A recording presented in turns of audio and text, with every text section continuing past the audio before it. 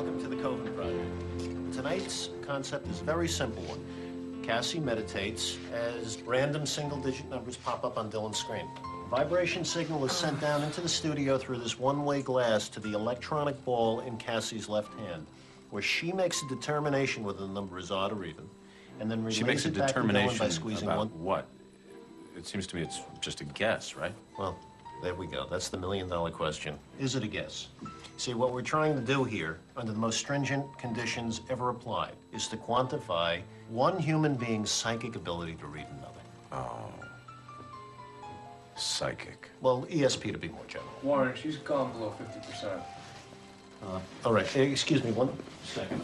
Derek, I need you to drop the room to 56 and heat the bed. You sure you want to do that?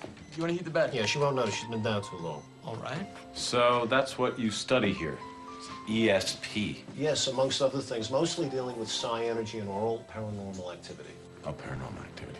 And you're telling me that my Aunt Marlene believed in all this stuff? Absolutely. I mean, that's why she's funding us. See, your aunt experienced some paranormal disturbances in her own house. So I'm sorry, she what? She experienced paranormal disturbances in her house.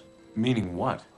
Well, meaning that she thought the place was haunted. She wasn't serious. Oh, no, she was very serious, very analytical. She even brought us photographs. Photographs of what? What she believed to be the center of disturbance in the house. This is absurd. I believe that's a closet on the second. Yes, I know where it is. And taking pictures of it means...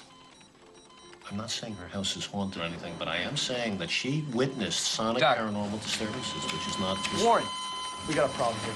Shit! God damn it! Fucking up the entire team. Fuck you! Jesus, she's out of control. She's coming up. What?